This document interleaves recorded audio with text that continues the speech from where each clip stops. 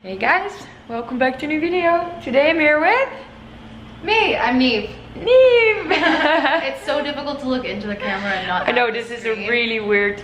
My eyes are gonna just be going weird angle.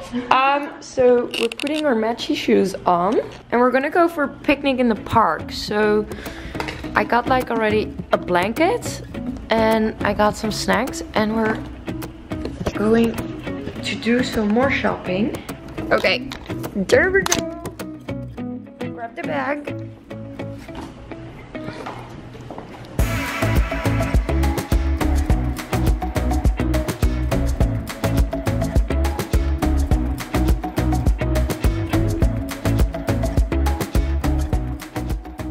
So, and now I'm like, how do I not sit crotch first? Yeah, exactly. I'm also like, are my boobs hanging out? Not really. Okay, so we set up all our food. What do we got here? Okay, so we thought it would be fun to actually get some more interesting foods. Yeah, some stuff we have never tried. We have our favorite kitchen chocolate. We got some kind of like a sushi roll, strawberries, guacamole, cherries, and we are gonna try dessert hummus. Because I will buy anything that has been on Shark Tank. Vegan, gluten-free, I'm super curious. It's made with chickpeas, so that's gonna be nice. It's actually funny. Okay. When we were in the elevator, we were talking about my neighbor, right? That I have an opera singer. So your best impression of your opera singer neighbor. Okay, so you're sleeping very you're often. Peaceful. Yeah, very often during the day, I just hear like, but then a bit better. And it was funny because Niamh asked me, "What do you rather have? A crying kid? No? What did you say?" I think there is totally a scale of, because you're annoying to someone, I'm annoying to someone, we're all annoying to people, but there is a scale of annoying neighbor. And I heard kids crying, and I asked you, like, is it, you know, bad living next door to kids? And you were like, not compared to the opera singer. And then I asked you, would you rather live next to the opera singer or live next to someone who is always just a little off to you? Like, you run into them a lot, they're your neighbor, and they don't say thank you when you hold the door open, they kind of like don't say hi, they look you up and down, and then you said you would then take the opera singer. And yeah, I like that, would take the that opera means singer. That like, so now I nice appreciate important. I appreciate the neighbor singing. As long as the opera singer is nice to you. She's good though. I mean, she's impressive. She's really, really good. You stay away from our crackers, Miss. Oh my God, we got all this fruit out and we didn't think it through. I don't know, maybe there is something sweet on my camera, but save the bees. I mean, the bee's an idiot. Why is it on the camera? There's all this fruit here. No, it's perfect. If bee stays there, we're all Are you scared? good. Like, will you run away? I'm not. No, you're like. I'm ready to go. This is triggering my fight or flight right now. So we were just talking about like how if you're like a paranoia person, I was like, no, I think sometimes I should be a little bit more concerned about danger.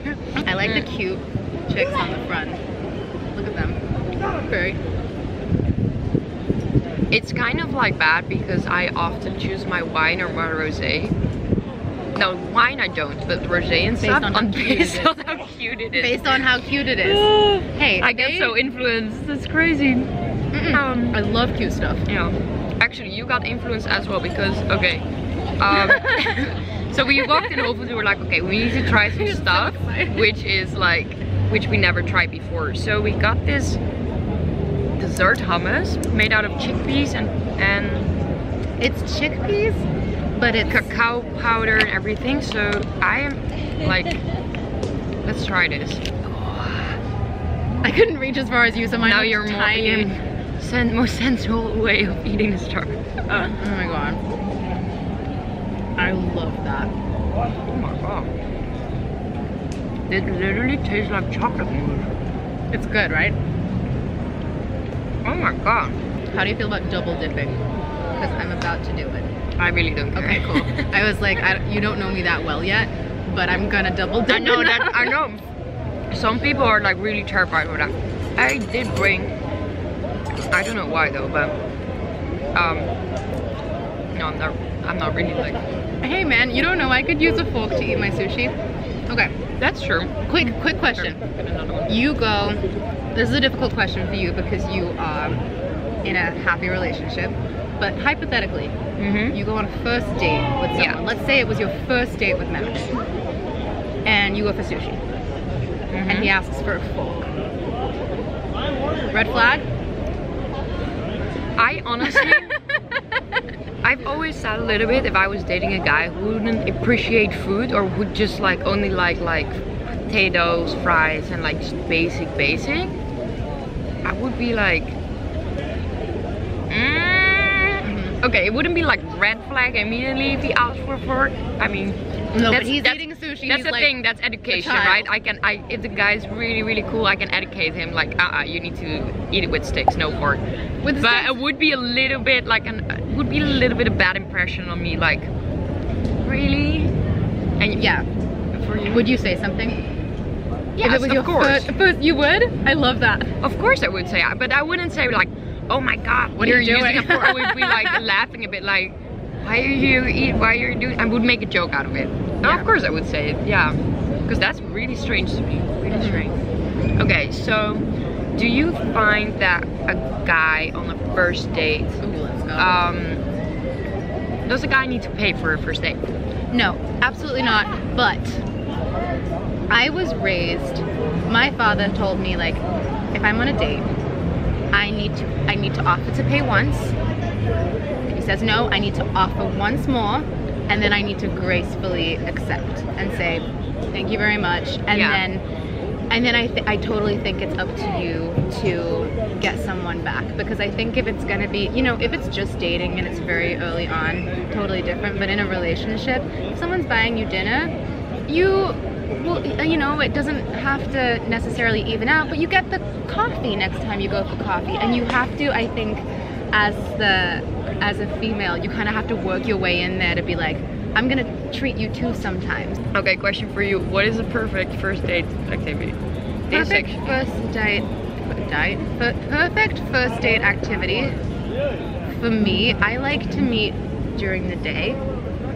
Yeah, that's I like to meet during the day, and something that's quick, because I know within the first maybe minute of meeting someone whether I'm gonna, and I'm not saying like whether I could date them, but whether I could hang out with them for longer. Yeah. So I could, and I would like to do either like coffee or like early drinks, so I could sit somewhere, feel it out, and then if we wanna, you know, go for lunch or go for dinner after that. I don't want it planned, but like then if I want to, then we will. But I need my like escape card to be sitting right there, just so that I'm so bad. I'm so the type to be like, oh no, like I have this thing that I really have to get to, and really I'm just not feeling it. I'm too nice. That's so smart to do that during the day, because in the evening it's kind of like, where do we need to go at 10 p.m. you know? Everything's too romanticized at 10 p.m. I'm just like, why are we gonna hang out? I like to do like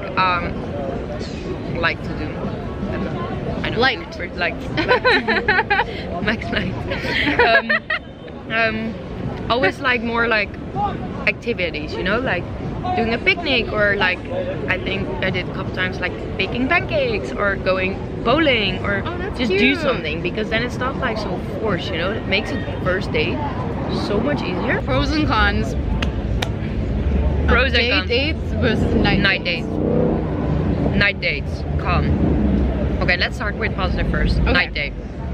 The ambience can be already a little bit more like romantic. If you really like the guy, you can immediately go. I was just gonna say, like,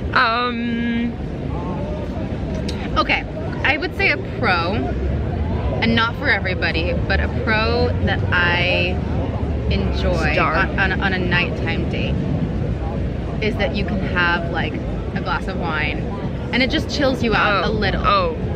You're not gonna go on a coffee date with someone and be like, make it Irish, like, because you want to like loosen up a little. But that's also why I really enjoy daytime dates, because you have to show up and just be you. But you know what it is, like, I find on the first date, like, it's not that I'm gonna get wasted, but like that just one wine just like loosens me up a little bit, and I feel I'm more natural me than I am maybe if I'm really nervous for it. New hypothetical for you.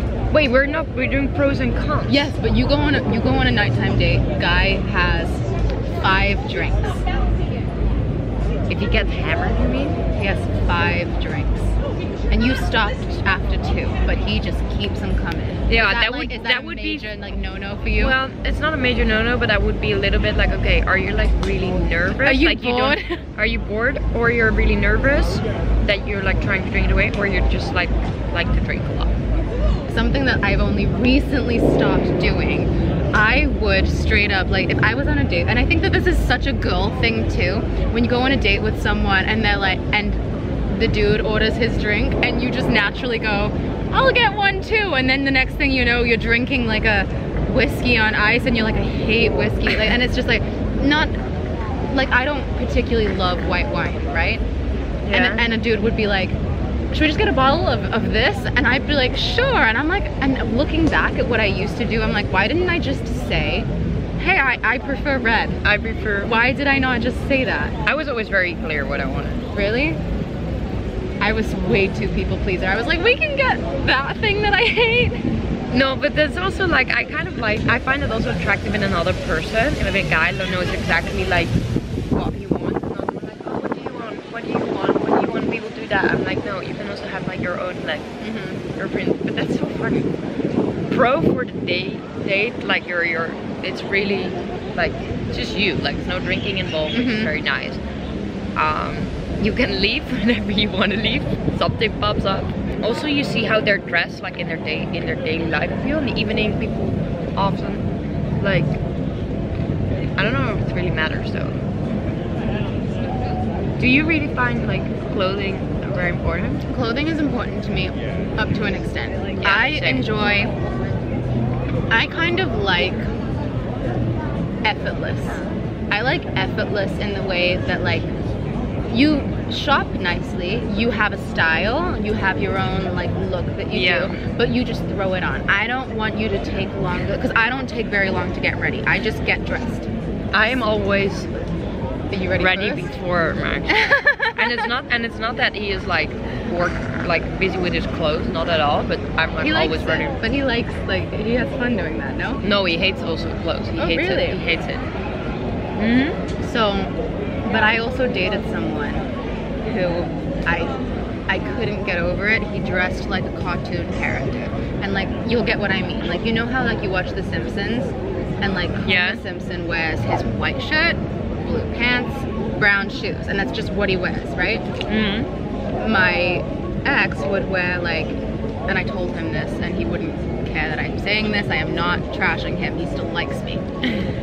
But he would wear like, and he was a grown man, like 30s, and he would wear a red t-shirt with blue jeans and red shoes. And I was like, you look like you belong on The Simpsons. Like, can you just like put something else? But was it because he didn't care, or he really liked it? He liked it. Oh, okay. But he was also like, I found it endearing how clueless he was. So I don't really care. Like, if you're happy and it's not offensive, I don't really care. But it is to me, that's like a nice bonus if someone dresses really well. Same. I remember when I used to always look at someone's shoes on the first date. Like, always. Really?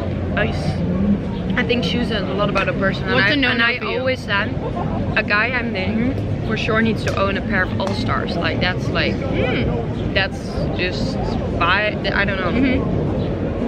Max doesn't own All-Stars. That's a good first present. I mean, he hates them. So, you know, gonna go anywhere. Well, do you wear anything he hates? Yeah. What is I think so. hate? I don't know, we never really. Oh yeah, I bought those. Oh, but this still makes so many jokes about this. What is it? You remember or you know those big Balenciaga boots, sneakers? Oh yeah. Okay. Yeah, and I bought them with the collar. And the first time I came home and he started laughing. He was like, "You bought Skechers?" Oh. And I was like, "No, those are not Skechers." He was like, "Are you really gonna walk around with those?" That's amazing. I did, and he hated it. I was always joking with all his friends, and they're just so big on me. I feel like a giraffe with like really big feet. It just doesn't fit me, and now like they're in the closet. That's another important thing though, right? There are certain things that like you just either pull off or you don't. And even though confidence does play into it a whole lot, for me, I look at the way that some people dress and I love it, and I'm like, that just would not look cool on me. Cool. And so for certain dudes, like my best friend back home dresses impeccably, but he's a gay dude, right? And he has this like flair and this like just amazing fashion sense that some dudes I've dated, I'm like, even though I like that, I don't think you could pull it off. No, it's very personal and changes for everyone. So it's like, that's important to me. If my guy is like, he looks like he fits what he's wearing. Yeah. You know, you try something on and you're like, not me, for me, not happened me. to me. Well, I think we can continue the girl talk or the boy talk for hours. But I hope you guys enjoyed watching this mukbang. Is that how I say it? Mukbang. What is the origin of mukbang? I don't know. Well, this healthy mukbang and our little chat in the park. Don't forget to follow Niamh as well. Pop it up down below. And if you guys have any questions for us, or if you want to see more of these kind of videos, if you want to see Niamh again on my channel, then comment down below and give this video a big thumbs up. If you like hummus, Chocolate hummus. chocolate hummus.